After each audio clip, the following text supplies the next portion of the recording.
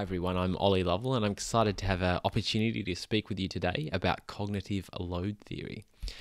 What is cognitive load theory? So it was funny the other day actually when Lynn asked me to give a brief introduction to cognitive load theory, because even though I've now written a whole book on the topic, I realised that not once in the book do I actually define in a short and concise way what cognitive load theory is. So here's a world first definition for you, never presented anywhere else before.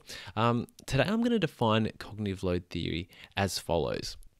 Cognitive load theory is a series of instructional recommendations built upon the knowledge of how humans learn. And there that is there.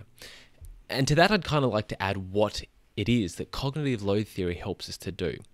And what that is cognitive load theory shines a light on some of the main barriers that get in the way of learning and empowers teachers with the tools required to remove them. Now, that's a pretty broad definition, and it has to be because cognitive load theory is such a deep idea, and I was really racking my brains about how to best explain it in a really short time. And so I've come up with a bit of an example, and hopefully that will help to paint a clearer picture.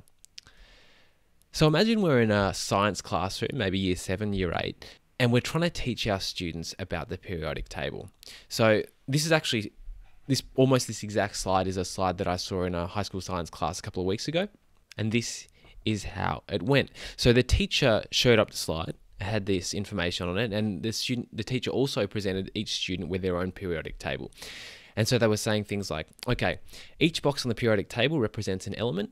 So find a box on your table, have a look at it, and identify that element. Now, the atomic number gives the number of protons, and so on and so forth. Now, I'd imagine if each of you at home today had a periodic table in front of you, you wouldn't have too much trouble following along. But surprisingly, as I looked around the classroom, the students, many of them looked quite lost and were struggling quite a bit.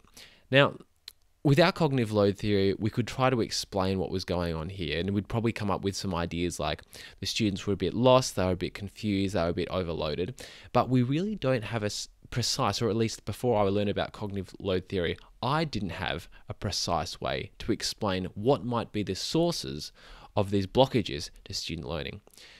But today we're going to have a look at 2 that come from cognitive load theory. The first idea is the redundancy effect. And the redundancy effect I summarize as eliminate unnecessary information and do not replicate necessary information. So if we were to apply the recommendations of the redundancy effect to this set of slides, it could look as follows. Each box represents an element. The atomic number gives a number of protons. The 1 or 2 letters in the middle gives the element's symbol, and the word gives the element's name. So that's just tightening things up, and I'm sure you're thinking, okay, that's great, you've tightened it up, you've shortened it a little bit, but that's not groundbreaking.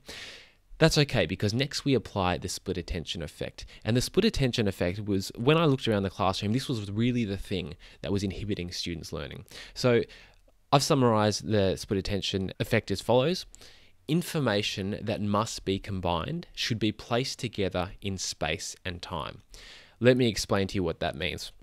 Basically, what was happening here was students were seeing the information on the board, and they were trying to compare that to the periodic table that was in front of them. What they were doing is they were looking up to the board, reading the instructions, and looking down to the periodic table. And the actual act of mentally integrating the information here and the information there was causing what we call a high cognitive load. And for many students, that was too much for them. They became overloaded, and that inhibited their learning.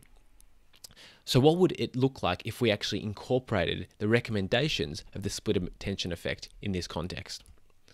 Firstly, we just want to reduce that split attention. So here we go. We could present a picture of the periodic table actually there in front of them, or one of the elements therein. Each box represents an element.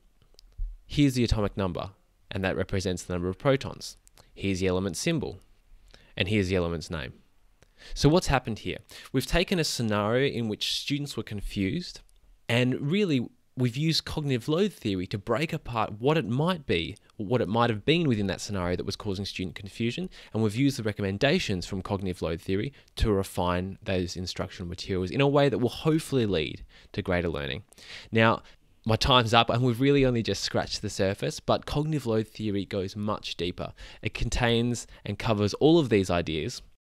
But I hope today in what I have had time to discuss, I've given you two new ideas, the redundancy effect and the split attention effect, and I've hopefully whetted your appetite to explore these ideas further. Thanks for listening.